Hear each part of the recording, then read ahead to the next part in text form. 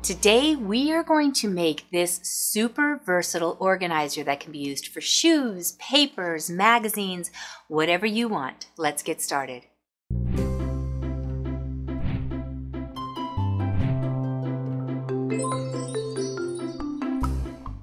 I don't know why it took me so long to do this. I showed this shoe storage back in October.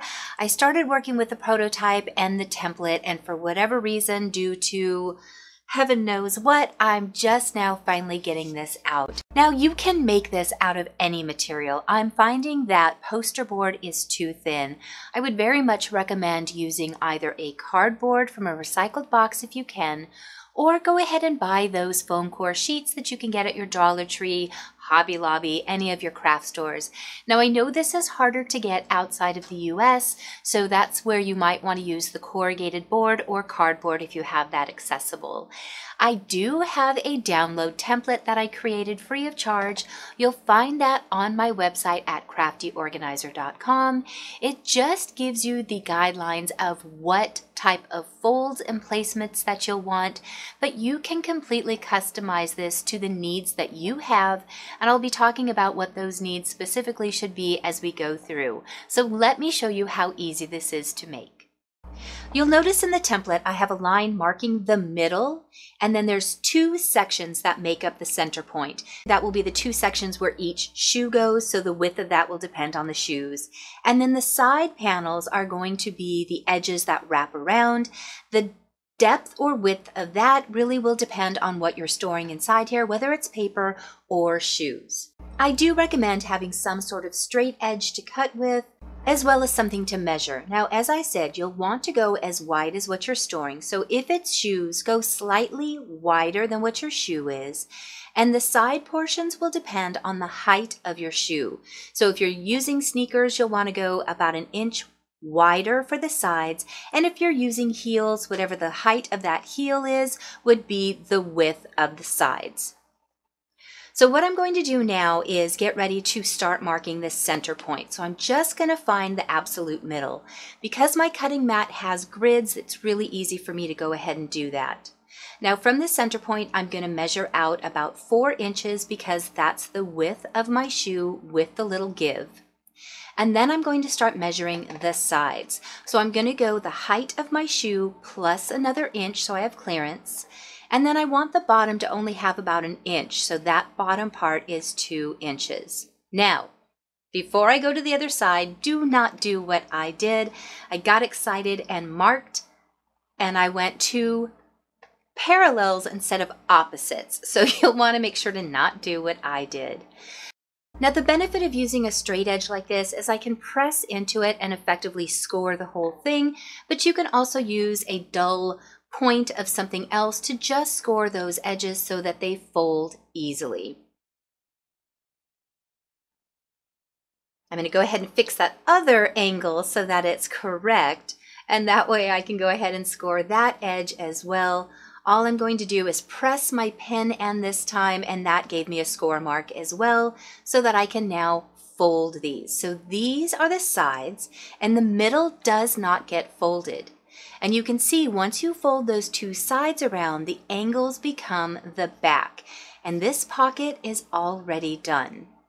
So now I'm going to go ahead and begin on the second pocket.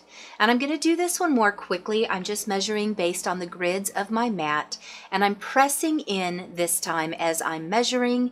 And this way I don't have to take the extra step of drawing my lines on there. So I'm counting over 4 boxes, 2 at the bottom, and pressing down. And this allows me once again to already have the score marks in place. And now I can just go ahead and fold it along those score lines. And once the back is wrapped around, I am ready to start attaching. I found that a glue gun is the best way. Foam core and glue guns were made for one another. You get a really strong adhesive, but you'll attach one box and glue it together, but the second pocket you will not. You won't glue that until you've figured out how it fits around. You're going to want a little bit of that wiggle room to make sure that the other pocket can nest inside. You'll also want to play with it just a little bit to make sure that you're happy with where it's going to go, but once you get it and you know how it's going to fit in, Go ahead and glue the second pocket. Then you can add hot glue around the inside and place that other pocket right inside and press it down. You can make as many pockets as you need for as many shoes as you want. You can even make multiple towers, but you guys, this is how easy this project is.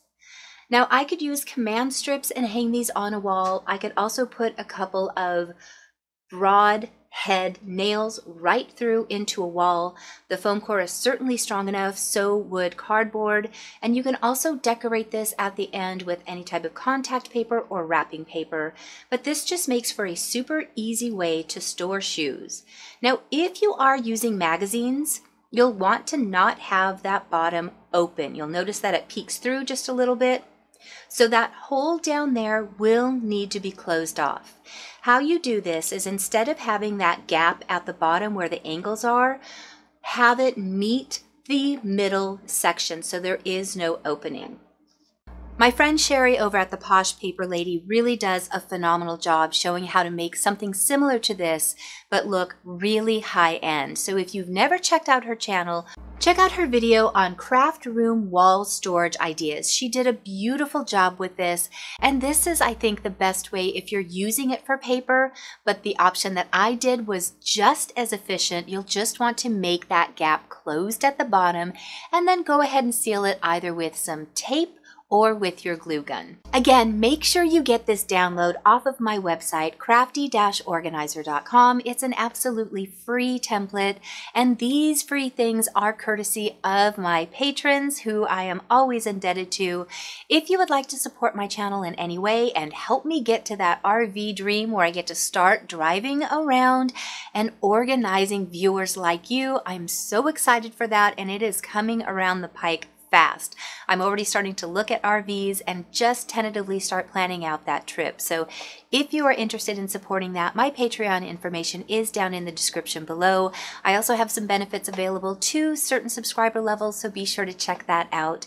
Thank you for watching today. Be sure to give this video a like if you enjoyed it and found it helpful. And if you make one of these, let me know what you thought. And if you have any tips on ways to improve it or do it differently, let me know as well. And your fellow viewers will appreciate that as well. We're always enjoying the shared information in that comment section. It's such a wealth. So thank you for participating in that. I will see you guys in just a few days with our next video. Bye.